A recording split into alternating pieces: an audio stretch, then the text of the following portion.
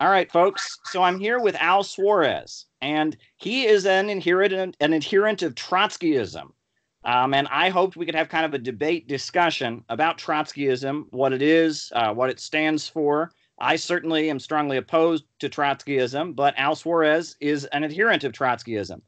Now, Al, you had wanted me to give an opening statement, and then you would give an opening statement, and then we would kind of go into a back and forth from there. Does that sound good? That's right. All right. So, my thesis has long been that there are two types of people who are attracted to socialism, right? Wherever you go in all of world history, you will find what you can call the revolutionary intelligentsia. And those tend to be middle class folks, younger people, intellectuals based around universities who are filled with anger at injustice and full of passion. They want to tear down unjust institutions, and they become attracted to ideas like Marxism, socialism, and anarchism as a way of kind of expressing their frustration and alienation with society and their idealism. And that's the first category. However, those folks don't make revolutions. Revolutions are made by the broad masses of people.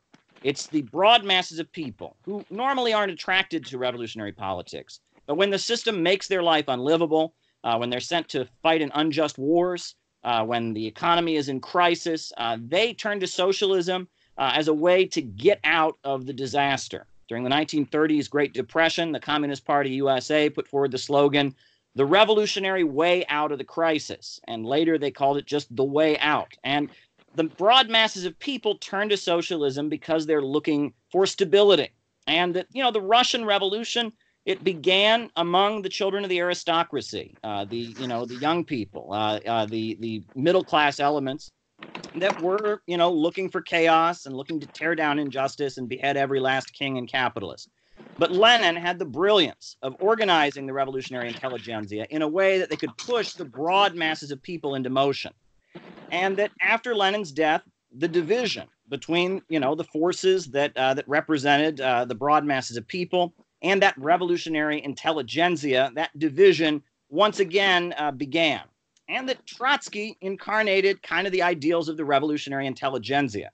Now, I will say that I admire, there are things that Trotskyists have done that I admire around the world, right? You, Al Suarez, were an embassy protector, right? Sticking up for Venezuela. I absolutely admire that. That was 100% correct. You could be a Trotskyist, an anarchist, a social democrat, a liberal. Anybody who did that and supported Venezuela in that way gets the approval card in my book. I think the Trotskyists organized in the Teamsters strike of 1934 in Minneapolis very heroically, and they did a great job with that. I know that in the Chicago teachers strike of 2012, the ISO, a Trotskyite organization, they were involved heavily and they organized for the rights of teachers in Chicago. So just because someone adheres to Trotskyism doesn't make them a bad person, doesn't mean I can't recognize that they do good things. But overall, there's a reason that there are Hollywood movies glorifying Trotsky's life. There's a reason that the CIA set up a whole program to facilitate anti-Stalinist leftism called the Congress for Cultural Freedom. There's a reason Trotskyists tend to be, on the side of the U.S. government in almost every country in the world. There's a reason for this. And there's also a reason that every anti-imperialist leader around the world, whether it's Maduro, whether it's Bashar Assad, whether it's, the people of, even countries that don't adhere to Marxism, like Iran, Gaddafi, there's a reason they're all called Stalinists. Western imperialism kind of almost approves of being a Trotskyist, but it has no respect for those who actually build socialism in some country and organize the broad masses of people. And so, I hope later we can get into Trotsky's life, his ideas, but that's where I stand. I think Trotskyism is an expression of the middle class, petty bourgeois deviation of Marxism and the revolutionary intelligentsia. Where do you stand, Al? Yeah, it wouldn't be fair if while you were making your opening remarks, I would take notes and add that to my opening remarks. So my opening remarks don't mention Maduro or anything like that, and I will be happy to respond to all of that after my opening remarks that I've prepared. So I'm going to go ahead and read them. All right. So just make sure I have it here correctly. Okay. Scrolling down here. Okay, Trotsky came from southern Ukraine and was part of Imperial Russia from a middle-class Jewish family. His father never learned to read but was a middle-class farmer. Notions Trotsky was wealthy are false. It should also be noted Trotsky discouraged the cult of personality, unlike Stalin, and told his followers to call themselves Marxist-Leninists, not Trotskyists. It was Trotsky's belief after Lenin's death he was maintaining his ideas and legacy. Lenin's version of Marxism at the time, which went from movement building to party building to building a new nation. With Lenin's decline, Trotsky formed the left opposition to oppose Stalin and the reversals he was making with the bureaucracy. Many Soviets joined his faction, especially in Leningrad, including at one time Lenin's widow. Stalin never forgave her for this, and we know from Khrushchev Stalin had her poisoned for this years later. Trotsky, in witnessing or taking part in these revolutionary developments, had a critical mind and read from authors at times he disagreed with, and still recommended their books throughout his life, like recommending the Russian anarchist Kropotkin's book, The Great French Revolution. Trotsky, in fact, made the case there was much to learn in Russia from the French Revolution. Trotsky believed, unlike many anarchists, in leadership. Nevertheless, Trotsky, like Marx, believed in learning from history, including revolutions of the past, even if they were bourgeois. When Marx was doing his writings around 1850, there were only three major countries that had a working class: Germany, France, and Great Britain. Marx stated at the time, quote, "The source of world revolution will begin in France, move to Germany, and end in England," unquote. If we move a half a century later to Russia's first revolutionary attempt, often overlooked, of 1905, Trotsky was the only person in the Russian Marxist movement who believed workers could come to power. He was only 25 at the time, but was elected president of the Petrograd Soviet, or Workers' Council. This was a city later named Leningrad, which is called St. Petersburg today. He no doubt, like Lenin, was a rising star in the Marxist movement in the early days, while Stalin and others were unknown till much later. When Marx wrote about the German revolutionary attempt, he ended his thesis by saying, quote, "Let our slogan be henceforth the revolution in permanence," meaning no deal or block with the bourgeoisie. Therefore, the idea of permanent revolution did not stem from Trotsky, but from Marx himself. It was an idea that caused controversy and polemics when Trotsky developed it. It is based in the belief workers must have independent class policy. The bourgeoisie never played a revolutionary role, nor in France or England. They started the ball rolling on issues with the king, but did not advocate overthrow as the masses did. Even the enlightened bourgeoisie did not advocate overthrow. The Jacobins, often glorified as leaders of the French Revolution, were in fact petty bourgeois, therefore not of the working class elements. If you look at the differences in history between farmers and workers, we see farm workers merge in Latin America. For example, Evo Morales, a Bolivian cocolero or cocoa worker, emerged from that background before leading Bolivia. Therefore, the concept of one group competing for another for power is not always true. 3.5 million industrial workers existed in 1917 in Tsarist Russia, concentrated in urban areas like Moscow and Petrograd, when the general population was 150 million. However, the Soviet flag itself showed the unity between the proletariat or workers and the peasants or farmers, the hammer and sickle. In the 1880s and 1890s, factories opened in Russia. The landless peasants fled to the cities and went to work in factories. Trotsky said about these times, quote, "Russian peasants were thrown into a seething cauldron of factory life," unquote. This was a result of the rise of rich farmers as a result of the Tsar's policies. Therefore, the middle and lower farmers were left behind, eventually becoming proletarianized. Anarchists were for revolution of the peasants. Marxists were for revolution of the workers in Russia at the time. Splits are part of the development of the revolutionary movement. So among the Marxists, there were splits, such as the split of the Russian Social Democratic Labor Party in exile in 1903. It came down to a battle of ideas between two leaders in the party, Martov and Lenin. The Bolsheviks were called the hard or hardcore group. The Mensheviks were the soft or softies. Trotsky and Lenin did not see eye to eye at the time, but reconciled later. Bolshevik in Russian means majority, Menshevik meaning minority. The split came out of a tactical, not political difference. The Mensheviks believed objectively the Russian Revolution could be a bourgeois revolution, as its immediate task was the overthrow of the monarchy. In 1905, Lenin's slogan called for, quote, "democratic dictatorship of the proletariat and peasantry," unquote. Dictatorship meaning all power to give it to. Lenin believed European workers would show them how it's done. Then, together with them, they would bring about the socialist revolution.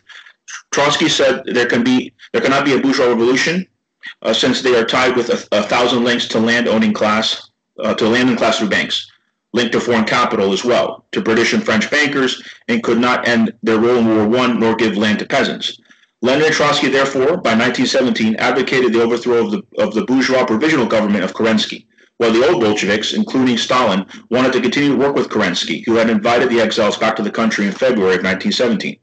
The theory of permanent revolution states the peasantry, unlike the working class, cannot play an independent role.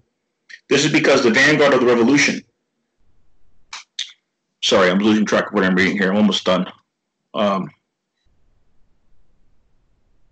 This is because the vanguard of the revolution has to be educated, and the working class have to be more educated elements than the peasants.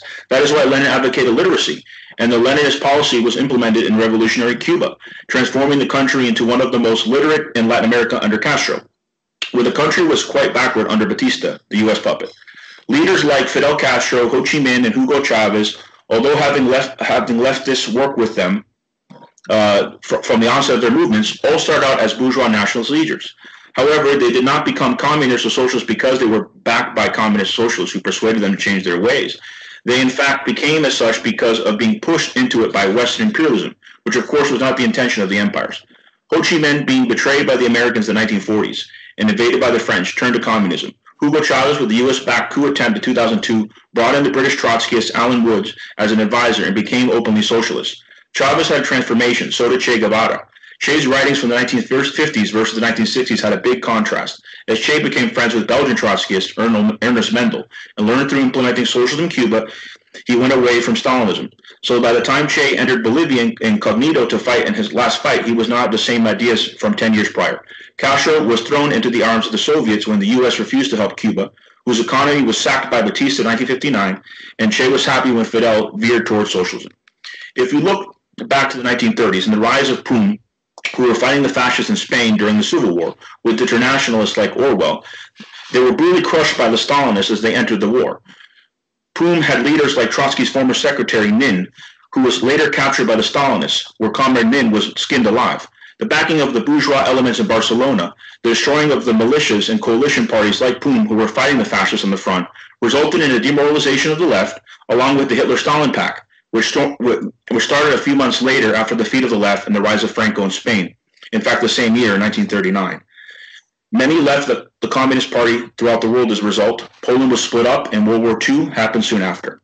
Now let us return to 1917. The old Bolsheviks like Kamenev and Stalin clung to the democratic dictatorship of the proletariat and peasantry slogan of 1905 all the way into October 1917, and wanted to support the provisional government, who kept Russia in World War I. Things, however, changed since 1905 in the movement. The old Bolsheviks didn't understand Lenin's method, only those words. Lenin had to go back to Russia and sort this out as they could ally with the Bolsheviks temporarily in order to seize power. As Lenin was still a wanted man, he did so at a great risk and went incognito. Lenin and Trotsky united easily in 1917, since Lenin arrived at Trotsky's conclusion of 1905. The theory of permanent revolution was proven in 1917. The Bolsheviks would have never seized power without it. With the defeat of Leninism and the rise of Stalin, Stalin took the Menshevik position of two-stage theory, also known as socialism of one state. Many Stalinists were former Mensheviks. Lenin always combated this idea. Mensheviks believed the workers must not take power under any circumstances. Chiang Kai-shek was also of two-stage theory, a bourgeois leader backed by Stalin in China who was opposing Mao. One example of many of this disastrous theory is the Indonesian Maoists themselves in the mid-1960s, who were also supporters of two-stage theory and backing the liberal dictator Suharto, which resulted in a banning of the communists and a massacre of at least 1 million communists. The Indonesian working class still is not covered from this. The notion of said theory is the bourgeois must take power, that the workers must subordinate themselves to the bourgeois liberals. This first stage is to consolidate bourgeois democracy, then someday socialism. Maybe in 100 years, then talk about socialism in Russia. The bourgeoisie would not have made necessary forms if they were left alone in Kerensky's regime. It would have resulted in Russian fascism worse than German or Italian. Lenin said, quote, "Workers' democracy is 1,000,000 times more democratic than bourgeois democracy," unquote. To revise this history and state that Lenin was for peasants only in power or for a bourgeois democracy, as many Stalinists do, is nonsensical and contradicts the facts. If Lenin considered Trotsky's ideas wrong, then why had he given him important positions in his government, such as the Commissar of War, Commissar of Foreign Affairs, and let Trotsky form the Red Army? which comprised of ragtag soldiers, former Tsarist officers who proved their loyalty and veterans of World War I. While many of the old Bolsheviks were critical and jealous of Trotsky's rise, he was getting things done and he had the utmost confidence of Lenin. The Soviet Union, still in its infancy, faced a civil war, 14 invading armies, and an embargo from the West. As a result, Lenin and Trotsky advocated the new economic policy. The NEP was temporary and necessary, so limited capitalism could emerge so the economy could strengthen and defend itself from the threat of war. This was, however, not rooted in two-state theory, as it was not done via a bourgeois revolution, which the old Bolsheviks, including Stalin, advocated. Venezuela, not being fully socialist, has garnered unfair criticism. This is where I mentioned Maduro very briefly. Maduro's policies are still in line with Marxism since, like Tsarist Russia, Venezuela is still a developing country and needs limited capitalism. Once it is developed enough, it can implement full socialism. Of course, Venezuela, like the Soviet Union and Cuba, is going through its own embargo. However, Maduro, like Chavez, is of the working class and advocates for the poor and working class, bettering their conditions. It's possible to be of the working class and still advocate for the bourgeois. Batista himself in Cuba was not of the upper classes. However, a revolution led by the working class is what must be advocated. Stalinists, although not an imperialist themselves, as former Trotskyists believe, like the imperialists, sabotage Che's efforts in Bolivia. And like the imperialists believe, the killing of the revolutionary, you destroy their ideas. They cannot be more wrong. And Stalin ordering Trotsky's death in Mexico, it immortalized his ideas. So that's my opening statement. Okay. There's a number of things you said there that I would question. I can't respond to all of it because you went on for quite some time. I guess one thing that you said is, I believe you said the only person who believed the working class could take power in Russia was Trotsky. And I would disagree with that. I think that there was a whole history of Russian Marxism, Georgy Plekhanov, the development of Lenin, the Bolsheviks, You also mentioned, the issue of workers and peasants. And it seems like that was the primary disagreement between Lenin and Trotsky before the revolution. Is Lenin was calling for a revolutionary dictatorship of the workers and peasants, whereas Trotsky had this contempt for the peasantry, that they were a class without a future, they aspire to become bourgeois, and throughout his entire life, he has nothing but contempt for peasants. And you can see this in his writings on China. Right before Trotsky's death, the late 30s, he's writing as Mao is leading a glorious revolution. All over the world, people are admiring Mao, like the book Red Star Over China is a best-selling book. And Trotsky is writing about how the Chinese army is led by, peasants, and so therefore it's not revolutionary. Trotsky, he holds on to this kind of elitist contempt for peasants, and he admires the West. Trotsky writes at one point that New York City is the foundry where the fate of mankind will be forged. Well, Lenin wrote an entire book, Imperialism, the Highest Stage of Capitalism, explaining why Marx's prediction that socialism would first come to the Western countries and then expand to the developing world was incorrect. That it's because of imperialism. You have the development of the aristocracy of labor and the stratification of the working class in the homeland, and the revolutionary energy is in the East. It's in the developing countries, where those countries are kept out of historical development. They're kept poor by imperialism. And that they can fight for their liberation and move towards socialism in kind of a class collaborationist way, where the workers, even some of the local bourgeoisie, you can have a block of 4 classes who fight to build socialism on the basis of freeing their country from imperialism. And of course, the working class takes the lead because they are the biggest class with the most to gain, but it is a united front of forces that want to break out of imperialism. Trotsky's position on China, for example, you mentioned Chiang Kai-shek being someone who was supported. Well, the KMT movement in China was a mass movement. Dr. Sun Yat-sen is this figure that emerges in China. He builds a mass movement, the KMT nationalist movement, for 3 principles: independence, democracy, and the people's livelihood. It's widely understood that the people's livelihood meant some kind of vague understanding of socialism. And, Dr. Sun Yat-sen, the leader of the KMT, actually applied to join the Communist International. And Lenin wouldn't allow it because he was not a Marxist, but he was an observer. And the decision for the communists in China to go into the KMT and support the KMT as this mass progressive upsurge in China was overwhelmingly correct. I mean, when the Chinese Communist Party was founded, it was roughly 65 people. It became a party of millions of people because they joined in an anti-imperialist united front. Now, Chiang Kai-shek ended up betraying betraying the KMT, not just the communists, but the KMT. The KMT was for independence, democracy, and the people's livelihood. Chiang Kai-shek became a stooge of the Western imperialists and started killing communists. And so at that point, Mao went into the countryside and they led a revolution of the peasantry. And eventually the cities were seized and you had the Chinese Revolution. I mean, it seems like, this idea that the peasantry cannot play a revolutionary role is just not historically accurate. Now, can I ask you something now about China? Go ahead. Yeah. Because I don't know the numbers. I don't have them in front of me. I had figures for Russia, but do you know how many working class people existed in China in 1949 when Mao took over? I know that at the time that the Chinese Communist Party was organizing in the 20s and 30s, it was a very small number. The population was overwhelmingly peasants, right? Yeah, because like I said earlier, and you haven't disputed this, in the 1850s, in the time of Marx, there was only 3 major countries that even had an existing working class. And I think something else, and you'll probably agree with this, of why Mao was so successful is because the collaborative mentality is very much an Eastern culture and a Chinese culture. And so when Mao was advocating his version of Marxism, the Chinese understood it because they're not individualist. Well, I think it was more about the fact that China was oppressed as a nation, right? That the whole of China was oppressed, whether it was, I mean, they had signs in the parks that said no dogs or Chinese allowed. Right. And that only with Marxism could China really break the chains of imperialism. But all the classes of China had something to gain from that revolution.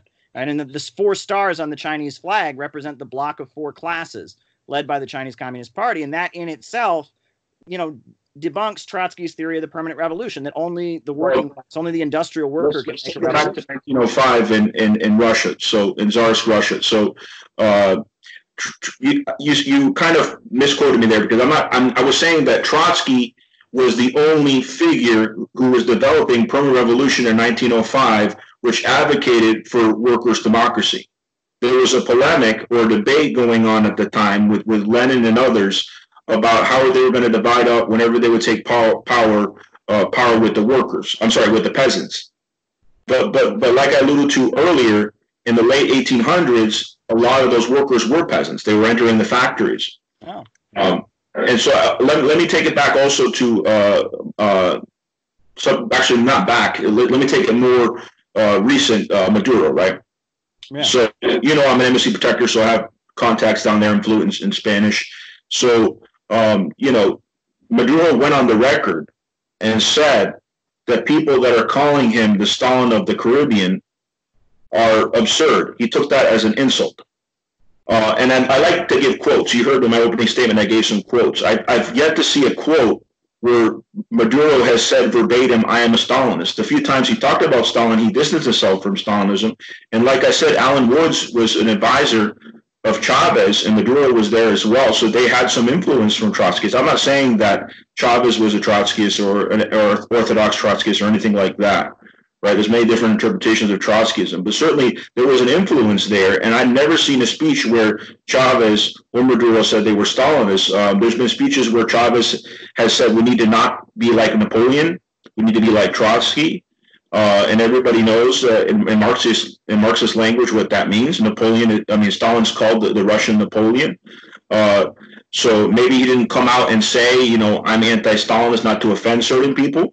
But certainly I've never seen a speech where Chavez has said, I am a Stalinist, or Stalin did great things, or. Why would he say that? I mean, Venezuela is a completely different situation. And Stalin himself scolded the U.S. Communist Party for calling themselves Stalinists. He said there's no such thing as Stalinism. He said, I'm only a Marxist-Leninist. So, I don't know. I don't think Maduro is putting into practice Stalin's economic or political policies. It's not a one-party state. But you were interesting because you support Maduro, right? And you say Venezuela is not fully socialist. You support Maduro, but you then condemn the Communist Party of Indonesia for supporting Suharto. And I'm curious about that because Maduro. Suharto was a liberal Democrat. He didn't represent the working class. He represented the bourgeoisie. Well, I think he openly advocated building socialism in Indonesia. He was talking about Marxism. I mean, he was like Maduro, except he didn't have support among the military. And I don't think it was incorrect for the communists of Indonesia to support, a very popular leader who is redistributing land, who is nationalizing industries, moving the country towards socialism. I think it was good they supported him. I think the problem was that the military in Indonesia didn't support it. But what is the difference? Why is Suharto different than Maduro? Why is it okay to support Maduro, but not okay to support Suharto?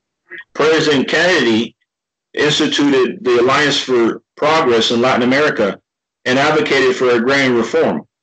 Our founding fathers, Benjamin Franklin, had advocated, he didn't use the words agrarian reform, but he said any man that has too much land, it should belong to the state. So you had plenty of bourgeois leaders who have advocated agrarian reform. Just because Suharto talked about socialism and had some minimal agrarian reform does not mean that he was a Marxist or he was trying to make a workers' democracy. So what is it that makes Maduro different? Because I understand there's a huge amount of private enterprise and stuff in Venezuela. I would say Venezuela is a fully socialist country. The economy is centered around oil. Oil then subsidizes the industries. The government controls the major centers of economic power. The way I see it, Venezuela is fully socialist. They say they're on the road to a socialist ideal, and I respect that. But I would say it's not a capitalist country. At this point, I would say the state is in the hands of revolutionaries. Do you think that China has capitalism? What? Do you think that China has capitalism in their system? China is a socialist society, and like most socialist societies in our age, it has a market sector, a very big market sector. But overall, it's about 50% state ownership. The government controls major industries. It controls banking. I think there's more state ownership in China than there is in Venezuela. But again, Maduro, took power just like Chavez did through elections.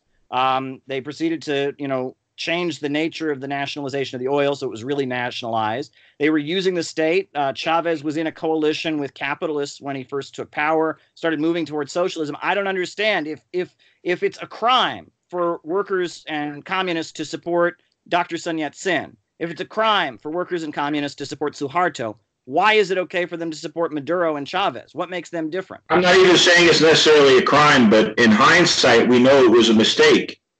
Communists were massacred in Indonesia. You can't compare the situation in Indonesia. Maduro hasn't gone out of his way to massacre communists in Venezuela. It's a completely different situation. Didn't massacre communists. They were massacred after he was overthrown in the 1965 coup. But they were among his biggest supporters, the communists were. And in fact, he depended on them. And he was even setting up an army of communists, from what I understand. He was setting up a separate wing of the armed forces that would be made up primarily of communists. He wasn't massacring communists. He was. So what was the name of the Indonesian leader in 1965 who took over? I believe that was Sukarno, right? People get the two names mixed up all the time. But the point I'm trying to make is there was a backing from communists in Russia of the bourgeois leaders in Indonesia, and it resulted in chaos. But let's not talk so much about Indonesia because I want to get to the present and Venezuela. We touched on Russia, we touched on China, we touched on Indonesia. Let's get to Venezuela here. That's where my expertise are on. Okay, so Maduro comes from working class background. That's important to emphasize. People say that Trotsky is part of the aristocracy. As I addressed in my opening statement, that's an exaggeration. His family were middle class. But Maduro, like Chavez, does come from the working class. He was the president of the bus workers union before he entered the Chavista movement. And the majority of people that support Maduro and that are involved in the political left, and Venezuelans love history. They don't just focus on the geopolitics of their country. They have the discussion about Stalinism and Trotskyism there all the time. And so they're educated, but of the working class. And so the people that were backing Maduro, the majority, if they weren't Trotskyists, they were influenced by Trotsky or had sympathetic views of what Trotsky was trying to do alongside Lenin. There's a minority of Stalinists there, but again, I've never seen a speech where nor Chavez, nor any of his ministers, nor Maduro are saying that they're Stalinists. It's kind of I don't want to say revisionist history because it's going on in the present, but it's kind of revising. It's like when people say, and I addressed this in my opening statement, that permanent revolution was invented by Trotsky. You know that's not true. I quoted very clearly Marx and what he said, and it all stemmed from Marx. And yes, Trotsky was trying to develop something for the first time that was revolutionary in 1905. I believe it happened in 1917, proved him right, because you had a workers' revolution. There was enough working class people by then, and there was a vanguard by then, an educated vanguard, not necessarily intelligentsia, but an educated vanguard that were able to help take over and overthrow the czar at the time. And so the difference is tactics right now, right? Because in Venezuela, they were democratically elected. But there's a lot of, well, go ahead. Well, I mean, I don't deny that there is a big Trotskyist influence in Venezuela. I mean, I know about Alan Woods and the international Marxist tendency and the fact that they had some influence there. I don't think they have much influence any longer, but they really did have a great deal of influence, I think 2007, 2008-ish. And it makes sense that Trotskyism would have an influence in Venezuela, as it has a big influence in the global Marxist movement now, because it's the kind of Marxism that the bourgeoisie has chosen to promote. Like, there are Hollywood movies promoting Trotsky. The Congress for Cultural Freedom promotes Trotsky. They don't necessarily portray Trotsky in a good way. You said they glorify him. That's a little bit of an exaggeration. There was things they could have omitted. They showed him having an affair with Frida Kahlo. You see what I'm saying? So they show him with certain arrogance that weren't necessarily true about him. So Hollywood doesn't necessarily glorify him. Right, but the Congress for Cultural Freedom and the CIA certainly glorified him. I mean, Sidney Hook, the leader of the CIA's program, was himself a former Trotskyist. And all over the world, all revolutionary movements were infiltrated by the CIA. So because it was infiltrated by the CIA doesn't mean that it was Trotsky's intention for his organization to be run by the imperialists. No, but I think that the point is, though, that the reason Trotskyism is so prevalent around the world is because the imperialists find it useful. And they found it useful in Hungary. They found it useful in Czechoslovakia, all over Eastern Europe in the late 1980s, early 90s, when socialist governments were being overthrown. Right? The Western imperialists called it glorious revolutions. What was happening was counter-revolution, right? The Soviet Union was toppled. Those countries were opened up to international banks, looted the country. The rate of sex trafficking went through the roof. The overthrow of socialism was a historical abomination. I mean, it resulted in mass death and suffering like we've never seen before. Well, you know, Trotsky always supported the socialist-based economy under Stalin. The Trotskyists that were part of the movement that claimed that Stalin was a capitalist or imperialist, or they didn't want to support the Soviet Union, the war with Finland, for example, they were thrown out because that was against what Trotsky was about. As a matter of fact, I saw in one of your videos, you talked about Cannon. James Cannon's differences, and you know he wasn't a lawyer. Yeah, his book's there, yeah. But James Cannon's differences with Schmackman and the other comrades was not so much about class, but was the fact that Schmackman was calling Stalinist imperialist. And that goes against what Trotsky was saying. Sure. So you have to be careful not to say, okay, the Soviet Union was overthrown and then the Trotskyists liked it or something like that. No, the Trotskyists were also upset that the socialist-based economy collapsed. And a lot of people in the Soviet Union want to return to the Soviet Union as a result. The thing is, under a totalitarian Stalinist society that lacks freedoms, there's problems there too. You need a society where there's freedoms and also a socialist-based economy. And in a workers' democracy like advocated by Lenin and Trotsky, they would have provided these freedoms. Well, see, that's interesting. Now let me respond. There's a few things you said there I want to respond to. Like, the first thing is, right, I would say that 99.9% of people who call themselves Trotskyists are not like you, right? You know what Trotsky actually said. I worked with the DC. You had Marty Goodman from Socialist Action. You know, Trotskyists nowadays are very united. You don't see those orthodox sectarian ways anymore. Right. Well, most people that call themselves Trotskyists, they do it simply because they don't want to be associated with Stalin, right? They've heard that Stalin is evil, that communism is evil, and they want to be able to say, look, I'm a communist, but I'm not like the bad kind. I'm not a Stalinist. I'm a Trotskyist. And that's all it's about, right? And that's why they say things like the Soviet Union was state capitalist and imperialist, even though Trotsky said the opposite of that. Because Trotsky made emphatically clear that you can't call the Soviet Union imperialist and call yourself a Trotskyist. It's like saying the Crusaders what they did was what Christ wanted, you know? All right, most people who adhere to Trotskyism don't even really care what Trotsky said. I'm agreeing with you. They just do it as a gesture of trying to gain favor with the capitalists and the imperialists. It's a way it's a cowardly move on most people's part. Now, you are the exception, right? Marxism, which I come out of, there's a history of me with Marxism, is the exception. But most people that are Trotskyists simply do it because they want to gain favor with this society and with imperialism. When I go to the forums, like the left forum in New York that I used to go to all the time, the majority of the people there are either Maoists or Trotskyists. There's very few open Stalinists that show up. And these people that show up there, they're very educated. They're not just showing up there to say, oh, I'm a Stalinist. There are people that are discussing different works, and they're not all from the upper classes, mind you. Some of them, like I've gone there on scholarship. I couldn't even afford to buy a ticket to the left forum. I'm of the working class. So you have a lot of people like me that showed up to left forum, and it's not full of middle class or upper middle class people saying, oh, I'm just here because I'm not a Stalinist. These were people that were very educated, were very familiar with Trotsky work, and it's my view that they actually represent the majority. Why did they say the Soviet Union was state capitalist and imperialist? If they're educated and they know what Trotsky said, why don't they agree with you? I mean, you're arguing my point. Well, let me tell you this. The founder of ISO, and there's a common claim here. The founder of ISO, I can't think of his name right now, but I've looked him up, and he was one of those people that was saying, this was when Trotsky was still alive, that Soviet Union was imperialist. I'm sorry? Tony Cliff? Yeah, it must have been him. So he was saying that. He was one of the founders of ISO, and him and Trotsky had a polemic as a result. Yeah. And several people that were Trotskyists in ISO left the organization. Here we are all these years later, and they're saying that all the DSA leadership or all the ISO leadership are Trotskyists, and they're all conspiring to favor regime change. That sounds like conspiracy theory to me. I'll give you an example. I have a lot of respect for Max Blumenthal and his journalistic work.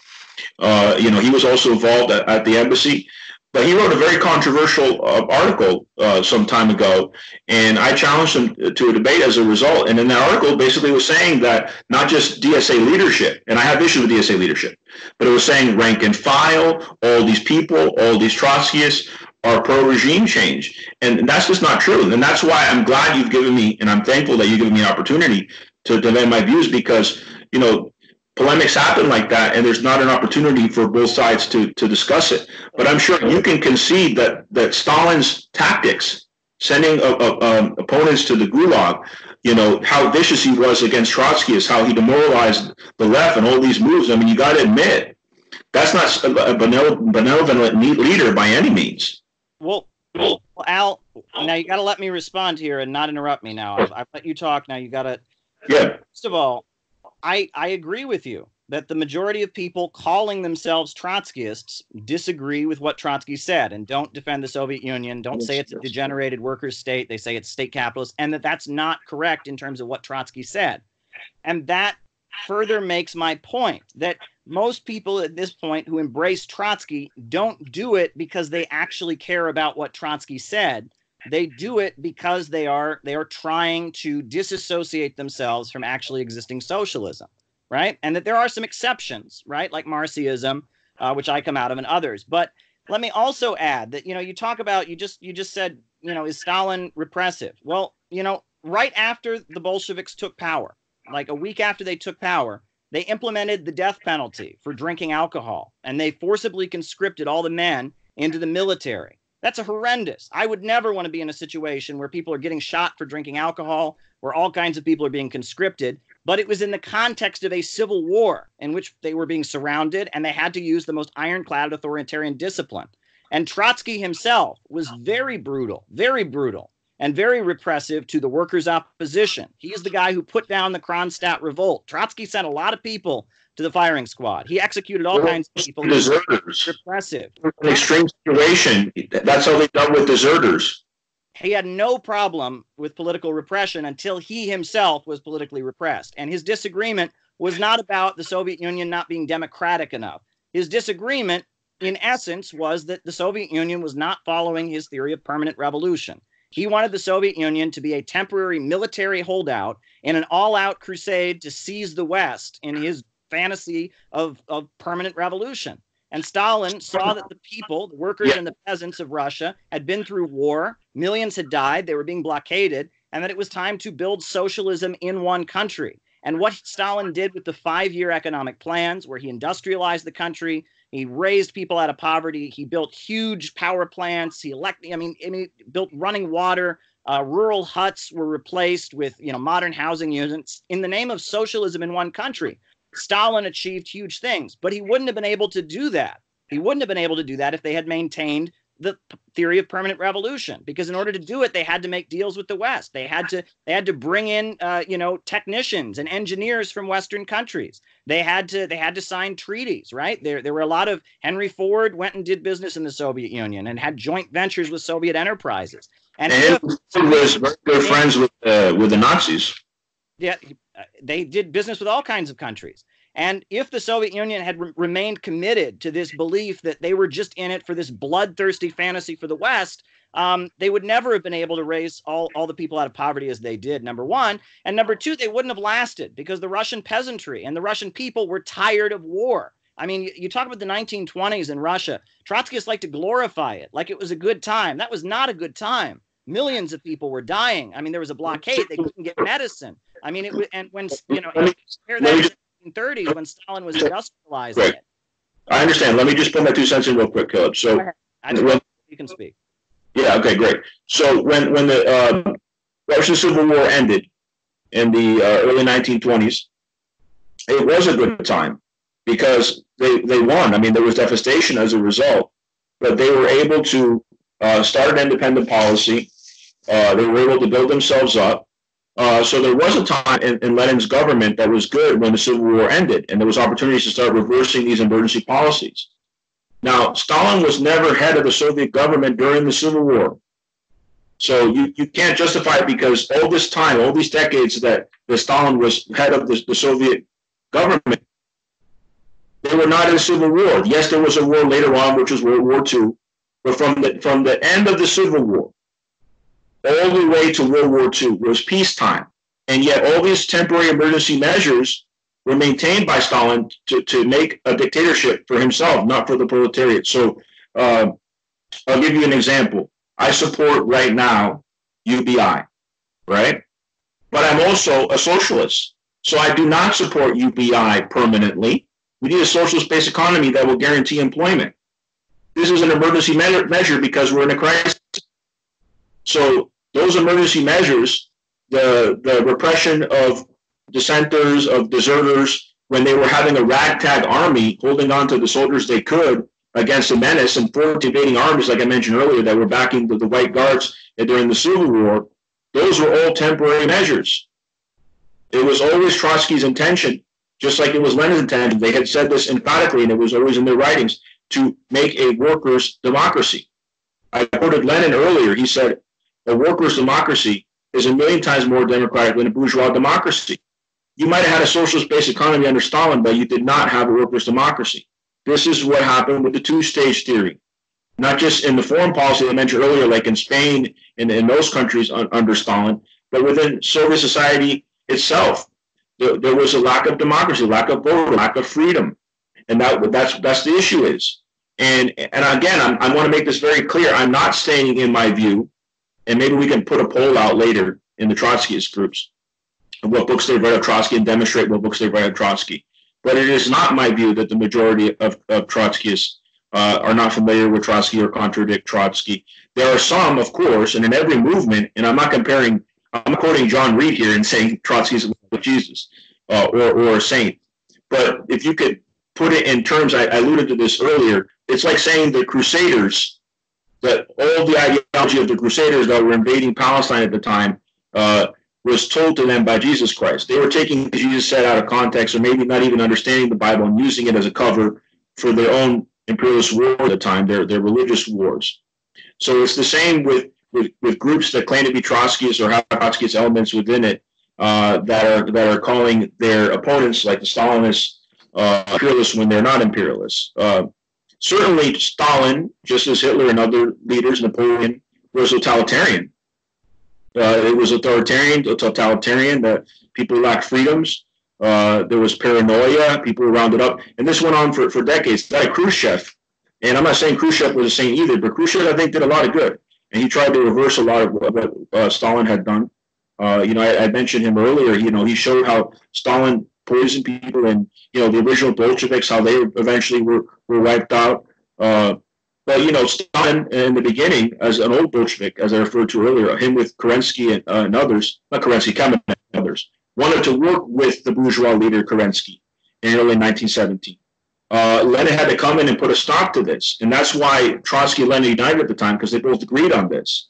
That you can't back the bourgeoisie. Therefore, they were backing a perm revolution. I saw in one of your videos said a lot of Trotskyists don't understand perm revolution. I understand it very well. And people, again, that claim that this idea came purely from Trotsky, no, it came from the words of Marx, and Trotsky developed it in the early 1900s. Let me be clear on a couple points, though, right? Now, first of all, I'm going to go backwards, but with Kerensky, right?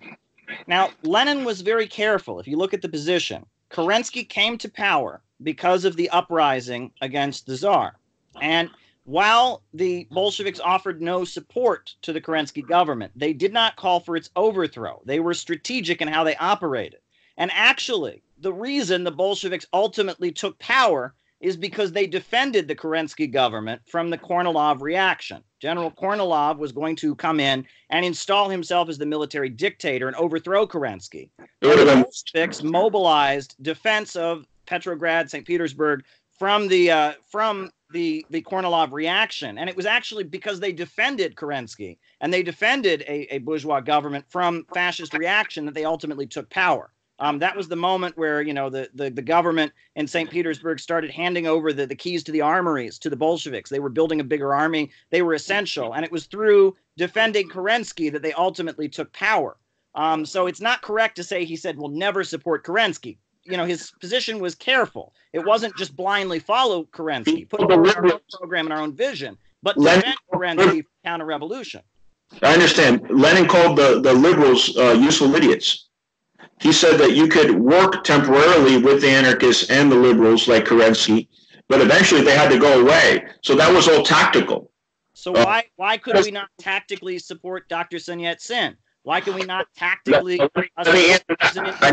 say that? So that doesn't mean in that situation that the KMT, the betrayal of the Chinese Revolution. He says that by supporting the KMT, Stalin is responsible for the crimes of Chiang Kai-shek, right? In Spain, he condemns support for the Spanish Republic. This belief that you can never have an alliance with bourgeois progressives, that you must have this pure working class line, that is a central part of Trotskyism. I'm talking about Spain. Okay, I lived in Spain, and I've studied the history thoroughly, and I've mentioned it in my opening statement. Yes. So what I'm trying to say is once the Soviet Union was powerful and it established itself, it had a responsibility in its foreign policy to support other communists in other countries. Instead, it preferred to back bourgeois leaders. That's not the same thing as a temporary alliance with Kerensky. And so let me talk to you about Spain. I mentioned earlier POUM. POUM was a political party and a militia that was very important in Spain that were starting to defeat the fascists. If you read George Orwell and other internationalists that took part in actions against Franco's forces in Spain, they were successful, and they were starting to defeat them in their battles in Aragon, outside of Barcelona, and all those areas in Spain. What happened? What happened was Stalin came in and started making all these conditions to get support for Soviet rivals, because Spain, the Spanish Republic, was getting support for Mexico, but their rifles were very bad quality that they were using to fight against Franco's forces. So they were relying on the Soviet aid, but the Soviets came and they meddled, and they came with their socialism one-state theory, and they said we need to bring the bourgeois back to Barcelona. Started demoralizing the left. Then they went in and rounded up POUM. They killed its leader viciously, as I told you earlier. And the POUM was comprised not just of Trotskyists, Whoa. We need to back up here. We need to back up here and be clear what we're talking about. Spain has a Republican government, an elected government, a popular republic that comes out of a revolution. That government has communists and socialist elected deputies, right? And Franco wants to overthrow them and set up a fascist dictatorship, right? And so the Soviet Union is coming to the aid of the Spanish Republic and trying to build an alliance of people to defend the Spanish Republic from fascism. And instead of supporting the Spanish Republic, the Trotskyites launch an uprising against it, saying they're neither for the Spanish Republic or for fascism, they're for pure communist revolution or whatnot, right?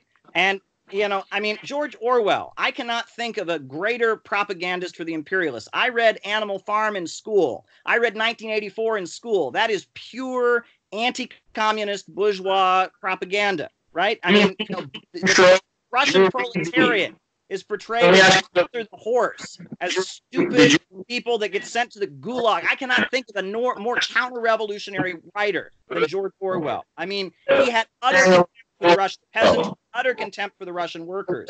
And the fact that you would trust him, I mean, this is a guy who worked in the Ministry of Information of the British government. He was a British intelligence officer, for goodness sake. If I could finish, some of literature is valid, just like some of Kropotkin's literature that I mentioned earlier is valid. Does that mean that I adhere to anarchist thinking? No. Does that mean I adhere to what Orwell's thinking was? No. He was more of an anarchist as well. But what I'm saying is that Orwell, he was a prominent figure. His literature had made some valid points. Go ahead. Let me also mention, you mentioned before, the intro, I'm sorry. Union was not in civil war in the 1930s, right? It wasn't from the time of the end of the Civil War up until World War II, they were not at war. I don't agree with that. I think that regardless of the fact that the Soviet Union, there weren't invading armies within their borders, the Soviet Union was always fighting for its life. It was always surrounded. It was always blockaded. And any ability to make a treaty or a deal was the exception. The capitalists never gave it a moment of peace.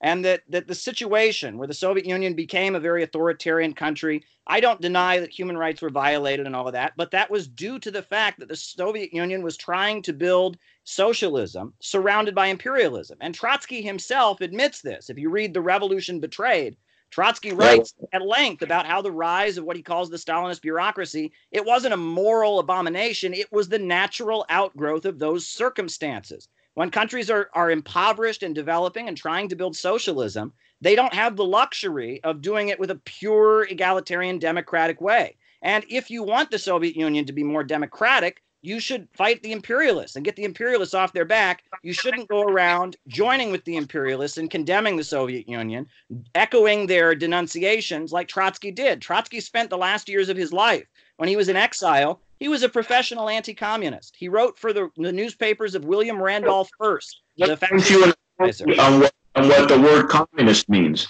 The state is supposed to wither away. You're not supposed to have a Stalinist bureaucracy. That's not what communism is to me as a Trotskyist. And I was trying to ask you earlier, and I had to write down the intro. Let me ask you something real quick. The intro of 1984, the intro that was not originally published with the book. Did you see that intro that came out years later that Orwell wrote? No. So in that intro, he said that the society I'm describing could be here in Great Britain. A lot of people interpreted it as being Stalinist. I mean, I don't think it was Orwell's fault if he's describing totalitarianism and a lot of these people are saying Stalin. I mean, that's the correct characteristics of his regime, and we know that from literature that was smuggled out. But he was also saying Great Britain could become that way. He said that in the intro. And again, this is not a defense of Orwell. I am not adherent of anarchism or Orwell's beliefs. I'm just saying he's somebody you can learn from, just like Kropotkin. Well, the CIA found him to be very useful, and they paid for a movie of his book Animal Farm to be created. I mean, and he worked for the British Ministry of Information. He actually worked for the British state. I mean, he was a state propagandist for the British. But he was doing it fighting fascists. He thought it was the best way to fight fascists. I don't want to join up with the bourgeoisie like that to fight fascists in those circumstances. But that's what Orwell did with the intention to fight fascists. And I think he was a fervent anti-fascist and held on to kind of social democratic anarchist beliefs. But I want to make the point real quick that the minority. Communism. That's why it's effective anti-communism. It contains criticism of Western society, of conformity. It's middle-class individualism, right? And that they discovered. That was the whole point. The CIA discovered in the 1950s that McCarthyite anti-communism could only go so far. And that the way to effectively fight communism was by putting out this kind of middle class, critique. That's why they set up the Partisan Review magazine and had the writings of Susan Sontag and others, right? Is that it's much more effective. The CIA invented Trotskyism. The CIA wasn't around till 8 years after Trotsky died. They found Trotskyism to be very useful, right? It's very useful, right? Itself, but I'm trying to say something. So a minority of the workers in Catalonia, in Spain at the time of the Civil War, would call themselves Trotskyists, okay? So the Trotskyists didn't have that big of influence. To say the Trotskyists caused the overthrow of the Republican government is an overstatement. What happened was you had a workers' revolution during the Civil War. The bourgeoisie was thrown out of Barcelona. The POUM militia started fighting the fascists. They were very successful in that fight. They brought in internationalist elements. Even Hemingway was there at one time, besides Orwell. Again, I'm bringing up these people not to say I hear all their beliefs, but just an example of the prominent people who were there at the time fighting the fascists. And so with all of that going on, they ended up being demoralized when they rounded up the POUM. And when they brought in exchange for the so-called Soviet rifles, they made all these conditions and brought back the bourgeoisie, and there was a demoralization. And then, as I mentioned, the opening statement earlier that year, there was Hitler-Stalin Pact, which I think was Why would Stalin want to prevent the rise of socialism in Spain? Why would that be in his interest? He found out that Conrad Nin was the founder of POUM, and he was very paranoid about Trotskyists. The fact that Nin had worked for Trotsky as his secretary, he wanted to pay all the POUM members as Trotskyists, which is false. They were a coalition. So and he couldn't stand Trotskyists could take any power in Spain, and so he wanted to crush it. And he wanted to attack bourgeoisie because that was also in line with his theory, to be fair. It wasn't just a personal thing, it was his theory. But those are the two primary reasons. Well, I find the idea that Stalin would work to overthrow the Spanish Republic purely because he didn't like Trotskyists to be absurd. I say that. And I think that I did not say that Stalin overthrew the Republican government. What I was saying is that after the workers' revolt against the Republican government, and then they started going and fighting the fascist forces again, and they were doing so successfully. After that happened, Stalin helped bring back the Republican government, and by bringing back the bourgeoisie to Barcelona and backing the bourgeoisie and repressing the other elements that were fighting the fascists, he demoralized the left. That's what I'm saying. Well, why would you stage a workers' uprising against the Spanish Republic at a time when they're busy fighting the fascists? That was the Spanish people and the Catalan people doing that, Caleb. That was an indigenous movement with very little influence from within. Because the workers were the majority, and they did not want the bourgeoisie to control Barcelona. They wanted to be the ones leading the fight against the fascists. And guess what? The revolt was quick. It was successful. They started fighting the fascists. All the internationalists should have started supporting them at that point. Instead, you had Stalin come in, and things ended up being sabotaged. Whether or not that was the intention, that's what happened. The left lost, didn't it? And so, unfortunately, you had the rise of Franco. And the Communist Party were trying to build a united anti-fascist front with people from different classes. And anarchists and Trotskyites were so committed to their bloodthirsty vision of permanent revolution. They were killing priests and nuns, and they were doing all kinds of things to alienate the Spanish Republic from the world. And because of that, they had, at that point, the communists and the Spanish Republic crushed the Trotskyists. I don't see. What's that? Are you saying that the Spanish Church backed the fascists? I'm saying that the Catholic Church is a huge institution that had, people all over the world, and that when anarchists and, Trotskyists executed nuns and priests, that was the worst possible PR. That was the best advertising you could have ever given Franco and fascism. It's ultra-leftism. And when you in order to defeat a fascist insurgency against the Spanish Republic, it was necessary to build a class collaborationist united front. And the Popular Front did not work. The United Front under POUM was working. It was starting to defeat fascism. You can't say it worked when Franco won in 1939. We're going to have to disagree about Spain, because I really doubt that POUM was on the verge of defeating the fascists, and then Stalin ruined it. Support, but they were doing pretty well in those battles. I studied them extensively. I'm not saying they were going to defeat them overnight, but they were doing very well. As big as the Republic's army. Was it anywhere near as big as the army of the Republic? The soldiers of the Republic rebelled against their own government. The soldiers were of the working class, and many of those soldiers joined up with POUM and other groups that were fighting the fascists. Okay. Well, let me ask you also. It seems like one of Trotsky's interesting points, I think, is that he was in France in exile, right? At the time, World War II is on the verge of breaking out, right? The Second World War is on the verge of breaking out. Trotsky's living in France in exile. And instead of saying that, which was what the Communist Party of France was saying, which is we need to mobilize the people of France to build militias, to prepare to build an underground resistance if the Nazis take over and all of that. We need to prepare. We need to be anti-fascist resistance. Trotsky is saying, this is just like World War I. The Germans are our friends. French workers and German workers should just be friends. And it's the enemy, defending the fatherland. Oh, this is, he was pushing revolutionary defeatism at the moment when France was on the brink of being invaded by the Nazis. How is that defensible? All right, so one question to you. Have you read Fascism, What It Is and How to Fight It by Trotsky? I have. That was written at a time when everybody was underestimating Hitler. Okay? So Trotsky was telling Stalin, stop backing the Social Democrats. Stop backing the people that killed Rosa Luxemburg. Start backing the communists. Start militarizing the workers. Stalin didn't do it because he didn't adhere with his one state socialism in one state. I believe Trotsky's criticism of the German Communist Party was completely opposite. They had the Red Front Fighters League, they had an armed militia, and Trotsky called them out for not aligning with the Social Democrats, for calling them social fascists, right? Trotsky thought that the German Communist Party was too opposed to the Social Democrats and wasn't effectively building a united front. There to be some tactical alliances with the more left elements of the Social Democrats, but Trotsky, he wrote, for example, hands off Rosa Luxemburg. Stalin was starting to be critical of Rosa Luxemburg, and Rosa Luxemburg died in 1919. And Trotsky. Now you're talking way before Hitler. You're talking 1919, and the whole Bolshevik Party was united in supporting Rosa Luxemburg. I'm sorry, we're talking over each other. What was that? Well, Rosa Luxemburg died in 1919. Yes. Yeah, and that was way before Hitler, way before any of that, and the whole Communist International supported Rosa Luxemburg. Did I say that Stalin criticized her when she was alive?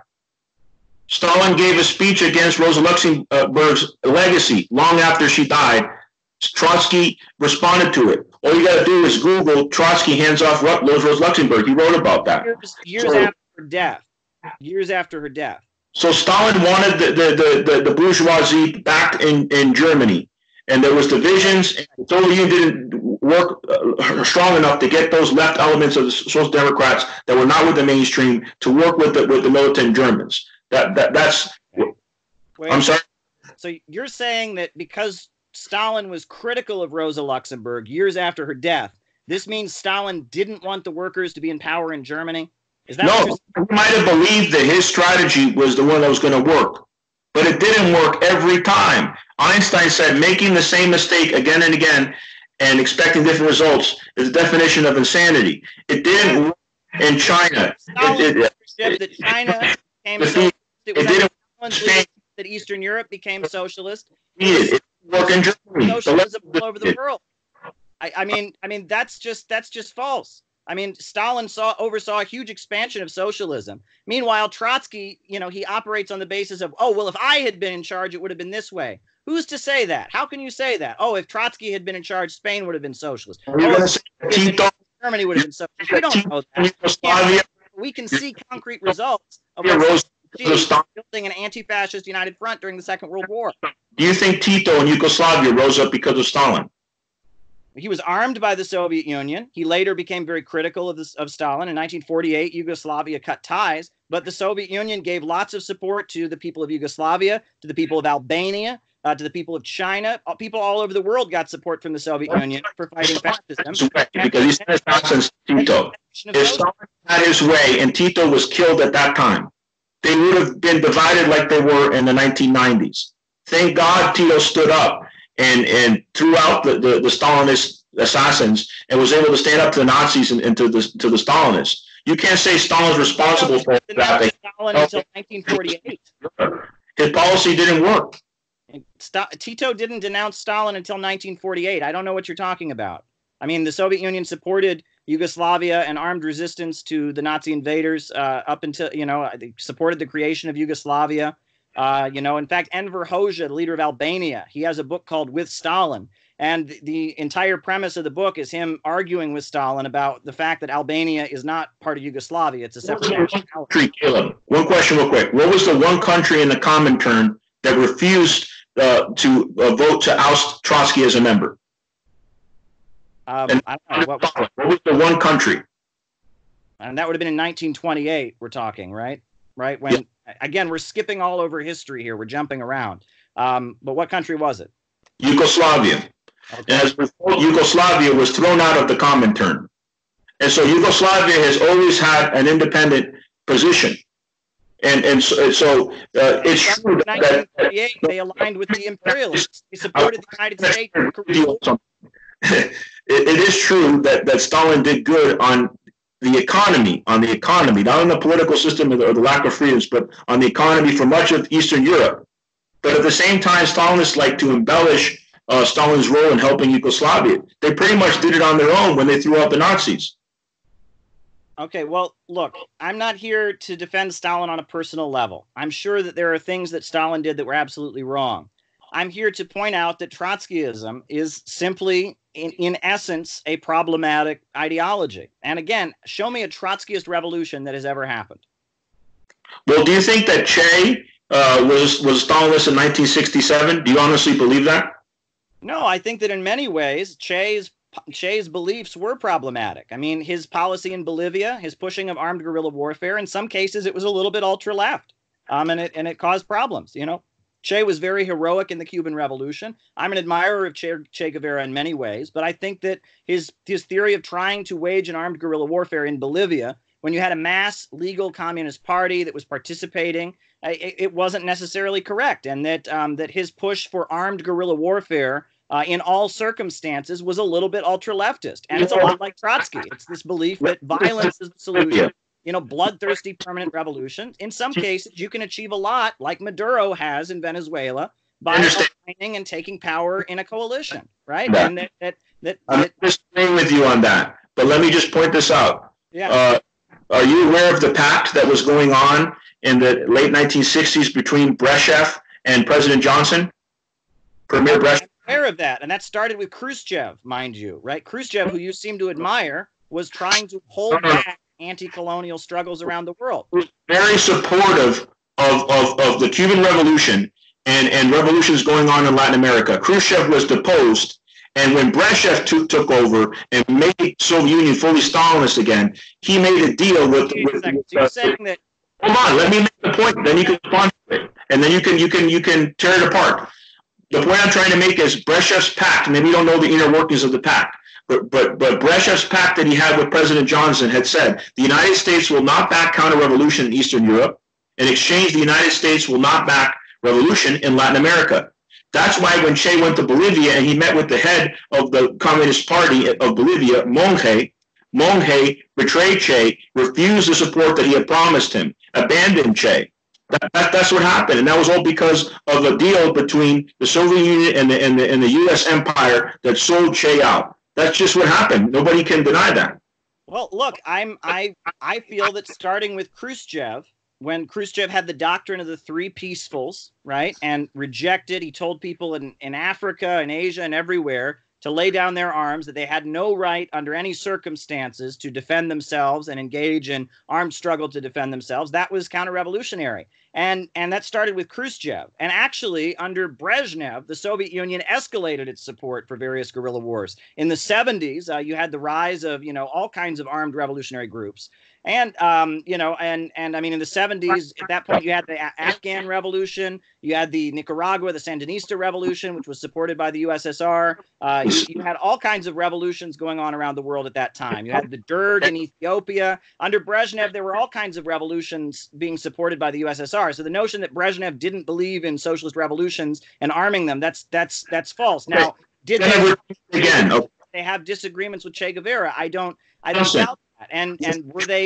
1970, like you said, with Nixon, the deal with Johnson and with Nixon, when Brezhnev was in power in the Soviet Union, only applied to Latin America. What was the result of that? The Condor years, Pinochet, Videla in Argentina. All these fascist regimes propped up. The CIA brought in these Nazis to back these fascist regimes, and they weren't getting the support from the Soviet Union that they needed. So, of course, Brezhnev backed revolutions. And let me finish. Of course, he backed revolutions in Ethiopia and all those countries. but not Latin America. That was part of the deal. There was huge support in the Soviet Union in the 1970s again, for armed uprisings against Pinochet, for armed uprisings in Colombia. The Soviet Union and Cuba did a huge amount to support anti-imperialist and anti-fascist and anti-colonial uprisings all throughout Latin America. To say that Brezhnev didn't support revolutionary movements in Latin America is just inaccurate. I mean, that's just inaccurate. That was not what was written in ink, and that's not what happened. So you can argue that Cuba, with Soviet support, was not training revolutionaries. Cuba didn't offer armed support to the people of Colombia. It didn't offer armed support to the Nicaraguan people and the Sandinistas. I mean, this is China supporting Latin America in the 1970s. Thank God, because that would have been a full assault on the left. Well, let me ask you. It was minimal. It was clandestine because of the deal that Brezhnev had made with Johnson that continued on with Nixon. Now, let me ask you, do you hold Fidel Castro responsible for Pinochet coming to power? No. Okay, so how can you hold Stalin responsible for Hitler coming to power in Germany, right? I mean, Fidel Castro supported the Communist Party of Chile, and let me answer that question, please. You asked the question. Let me answer. And a fascist dictator came to power. Right? Let me answer the question. Stalin supported the Communist Party, and they lost, and a fascist dictator came to power in Germany. How can you blame Stalin for Hitler's rise and not blame Castro for Pinochet's rise? Let me answer the question. So there was many contributing factors to the rise of fascism in Germany, including the Treaty of Versailles, forced reparations of the German people after the defeat in World War I. Of course, I don't blame it exclusively on Stalin. What I'm saying was his strategy didn't work and it helped foment it, but there was many other contributing factors. Now, as you know, Castro was very supportive of Allende, and it was crushing when Pinochet took over. So I'm not going to blame Castro for that happening. And Cuba is a small nation. There's only so much they can do to help in Latin America. Russia and China, of course, are much more powerful. Right, but if the logic that Stalin is responsible for the rise of Hitler, then Castro should be responsible for the rise of Pinochet. Sometimes communists lose, right? I mean, equivalent of the Soviet Union. Sometimes you're unable to defeat fascism, but that's not the fault. I don't see equivalency here, Caleb, because Cuba was not powerful like the Soviet Union. There was only so much they could do to support. Well, Cuba offered support to Allende. They met with Allende. They supported the policy. They didn't call again. This idea that you can never enter an alliance with the bourgeoisie. I didn't see Cuba calling for the communists of Chile to take up arms against Allende for being a fake socialist and not a Trotskyist. I didn't see that. You know what I mean? I mean, Cuba recognized the right and the necessity of forming a class collaborationist alliance in order to move towards socialism, just like the communists in China aligned with the KMT, right? Just like in Spain, the communists aligned with the Republic, right? That when you're building socialism, it is necessary to have alliances. How long have we been debating now? It's about an hour and 12 minutes. So do you want to do closing statements and then we wrap up? Do you want to do a closing statement or? Yeah, you can, because you spoke first. Okay. You can do the closing statement last. I don't mind doing my closing statement now. I didn't prepare it, so I'm just going to, speak. I'm going to improvise based on what we were talking about. Sure, that's fine, and then we'll be done. Sure. So the point I'm trying to make is there is revisionist history, false narratives going around, and this is not necessarily Caleb's fault. He might hear some of these ideas, but this is going around with many different journalists. Some may be Stalinists, some may not be. And I hope that I've, over the course of this hour-plus debate, debunked that I've shown that a lot of these ideas stemmed from Marx, not from Trotsky, and that Trotsky's intentions for a workers' democracy were real, and that his strategy, if fully implemented, would have probably worked. And unfortunately, a lot of the strategies that Stalin tried to implement did not work. I think that's the main point that I was trying to demonstrate over the course of this debate. There's also a stereotype or false narrative that Trotskyists are not supportive of Chavism, or they're pro-regime change, or they're not authentic anti-imperialists. That's utterly false. It's my view, and we could do polls on this, that the majority of the Trotskyists support anti-imperialist governments, and if at a minimal have sympathy for Maduro and Chavez and his legacy there. And all movements have been infiltrated. And you can't say because, oh, this former member said that's an adherent of the entire ideology. I'm just going to leave it at that. Okay. Well, I'll conclude by saying that I think, those who are attracted to Trotskyism ultimately have the same goal as other socialists and other Marxists, as well as anarchists, as social democrats. We all want to move toward the ideal world of a stateless, classless society in which, people can just do what they want and take what they need, and that society is organized in a rational way, in which everyone has what they need. And I still maintain that Trotskyism is an ultra-leftist deviation, right? That in the course of actually building socialism, it is necessary to have class collaborationist alliances. It's necessary to participate in governments. It's necessary to take moves, and that socialist countries have been through extreme hardship. That they have been attacked. They've been subject to extreme repression. And as a result of that, they've often had to become very authoritarian. And the way to support socialist countries when they're building socialism in the developing world and under attack is not to condemn them for being Stalinists, not to call them out for not being purely revolutionary, but rather to make clear that the imperialists have no right to attack them, and to point out their achievements in terms of economics, in terms of changing society. And that yes, there are some Trotskyists who would agree with me on that. And however, for the most part, Trotskyism has degenerated into a way to distance yourself from the socialist countries. Most people around the world who call themselves Trotskyists don't do it because they really understand Trotsky's ideas. They do it because they want to distance themselves from the Soviet Union. They want to distance themselves from China. They want to distance themselves from Venezuela. And they want to say, I'm a true socialist. I'm a democratic socialist. These are evil totalitarian regimes. And it is a gesture of capitulation, just like Khrushchev's secret speech in 1956. Right? Khrushchev wasn't denouncing Stalin because he was more revolutionary than Stalin. He was denouncing Stalin to say to the imperialists, don't worry, I'm not a bad guy. I'm not an extremist. I believe in the doctrine of the three peacefuls. I will bend over backwards to stop revolution around the world. Don't worry, I'm not a revolutionary like Stalin. The secret speech came from the right. And that ultimately though, it doesn't surprise me that in Venezuela, Trotsky is widely studied, and people should study Trotsky. I have studied Trotsky extensively. And in fact, I will conclude my ending remarks by just telling the story of the first time I read Trotsky. And, I was a young person. I was about, 13, 14 years old. And I was getting interested in socialism and communism. And everywhere I went, everyone said to me, socialism and communism failed everywhere it's ever been tried. It's just been a complete disaster. It's led to the death of millions. It's never accomplished anything good. And so because of that, I was still interested in socialism. And I knew that Trotsky had been killed by Stalin. And so based on that, I thought, well, I'm going to go read Trotsky, and maybe he will put forward a kind of socialism that won't be counter-revolutionary, or won't fail everywhere it's ever been tried, won't lead to the death of millions. And so I went to the library, and I got his book, The Revolution Betrayed.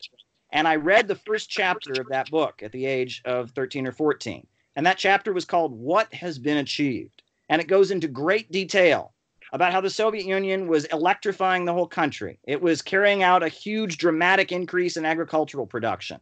It was, expanding the life expectancy. It was providing health care and housing to the population. And I thought, this can't be true, because everyone knows that everywhere socialism has ever been achieved, it's done nothing but lead to utter failure and disaster. This can't be true. This must just be communist propaganda. So I fact-checked it.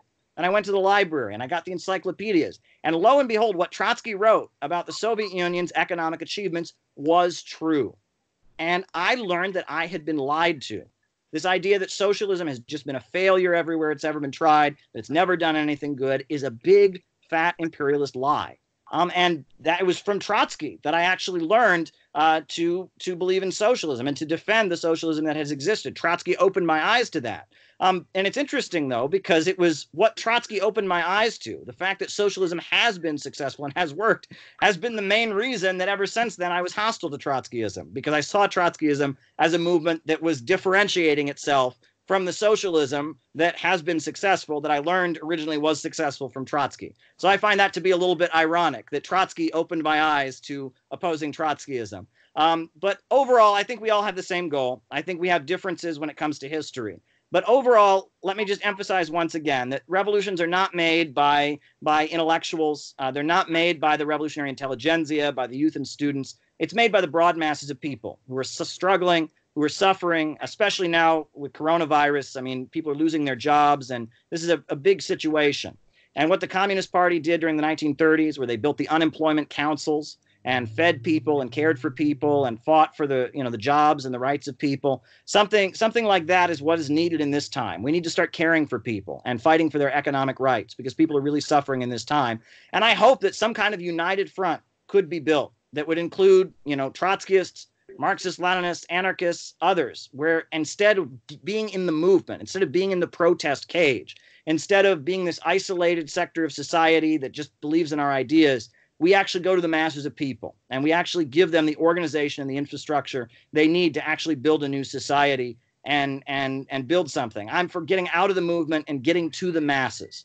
That's what I'm about. I admire what the Communist Party did in the 1930s. I admire what the Black Panthers did during the 1970s. I admire what Bolivarianism has done. I admire what Ba'athist Arab socialism has accomplished in the Middle East. I admire what socialism with Chinese characteristics has achieved. And I hope that eventually in this country we can develop some form of socialism with American characteristics and apply socialist ideas to the United States and the conditions that we're in.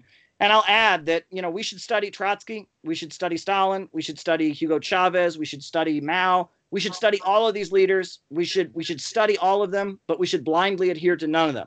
And we should figure out what will work in our time to get us out of this capitalist crisis. Al, I really appreciate you talking to me and putting forward your theories.